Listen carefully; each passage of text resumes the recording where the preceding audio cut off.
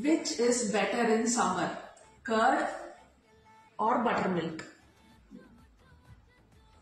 Curd is rich in probiotics and helps in promoting the gut health and also prevents acidity. It provides a cooling effect in summer and can be added in a lot of other foods like lassi, rice and so many other variations. But some moms are very afraid to give curd during cold and cough for the baby and also during the night. So the best choice if you want to give in the late evenings or when your baby is having cold and cough is buttermilk.